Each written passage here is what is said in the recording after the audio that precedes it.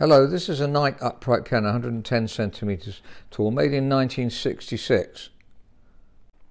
I'm going to compare it with this Knight K6, which was made in 1972, that's right next to it. The K6 was made in 1972, this one is made in 1966, and you notice the back is absolutely flat. The caster doesn't jut out at all. The reason they got it jutting out later on is because the frame was heavier, and so they needed something on the back to balance it, because they're obviously afraid of it toppling forward. So there's a 1972 piano, and that's got the extra bit jutting out. We'll look at the frame in a minute.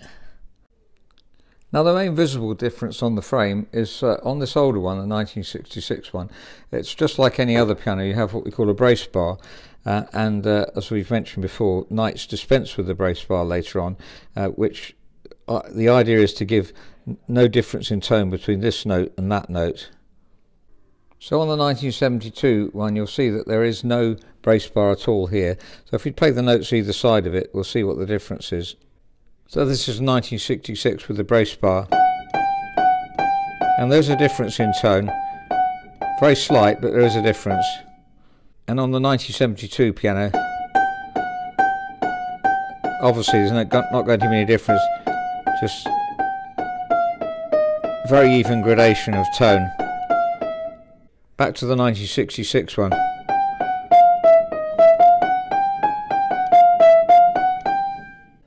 Have a look at this Steinway's 1920s odd Steinway here, 1936, and very little tone difference there. And this Gretchen Steinberg in 1938, a very slight difference again. Here's an euphoric, so again there's a slight difference. The one on the left tends to be slightly brighter and perhaps not such a deep tone. All new pianos are like this. This type of construction is on all new pianos. None of them have a continuous pressure bar. Now, the construction down the bottom is exactly like any other piano really. A new piano would look very similar. On the 1966 Knight, this one. And this is the 1972 Knight. You'll see that the frame goes right down to the edge. So a much heavier frame, that's why they needed to offset the casters at the back. Extremely stable pianos. Now, apart from that, this 1966 Knight shares all the wonderful features of the younger ones. So it's made to be exported to the Commonwealth mainly. So they've got this plaque on the younger ones as well as this one. Now, I'm extremely impressed with the tone of this 1966 one. Apart from the very slight difference you get there, it just has a beautiful mellow tone. This is the 1972 Knight.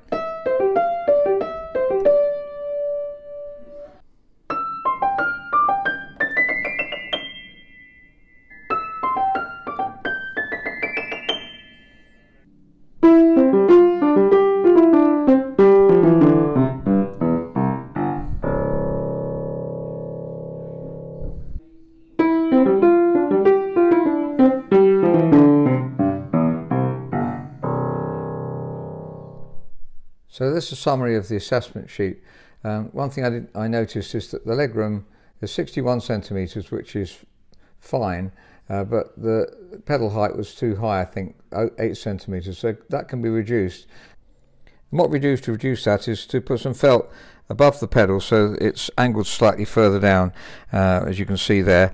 So that's just put on temporary. We'll stick that on permanently, obviously.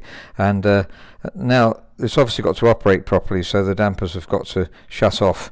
We've got to adjust the pedal if necessary so it shuts off, but there's plenty of movement there, so we're able to get the angle a little bit further, and it's more comfortable to play then.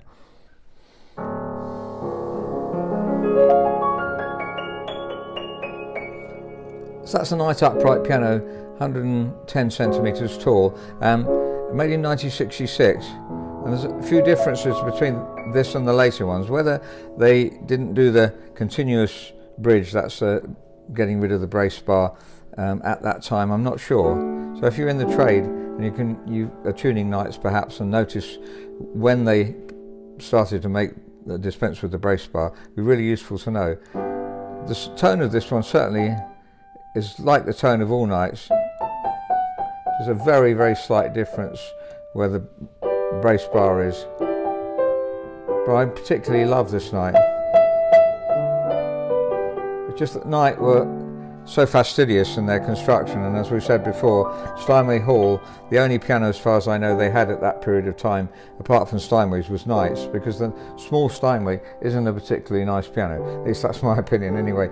At least the Knight is an extremely good piano, so they were really pleased to stock them. Really stable, and we said many things about Knights before, but I wanted to feature this one because it was different, and also because it's a particularly special one. So all pianos vary, obviously. All Knights are good pianos, but it depends how much they've been used. This one's had very moderate use at the beginning, and it's just a beautiful tone. And the touch too, we're going to perfect the touch. That's one of the things on the worksheet.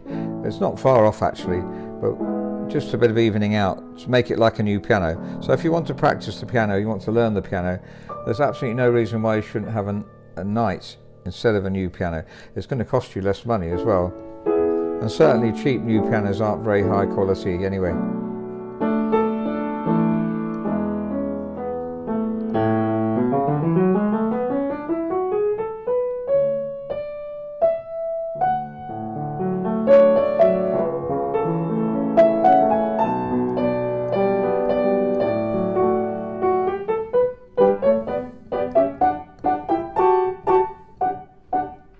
By the way, Knight dampers go right up to the same note as Steinways do. I think it's that C there. Sorry, I just checked and it was actually the A, and I checked the Steinways too, which all go up to an A, so that's more than most pianos. I just checked, and a U1 Yamaha 1970s goes up to here, and a new 4-ick goes up to there. So the Knight and the Steinway go up more than any others. I think there are some Knights that go up to top C as well. If you can remember, if you're in the trade, that'd be useful to know. But just one of the things that Knight's attention to detail.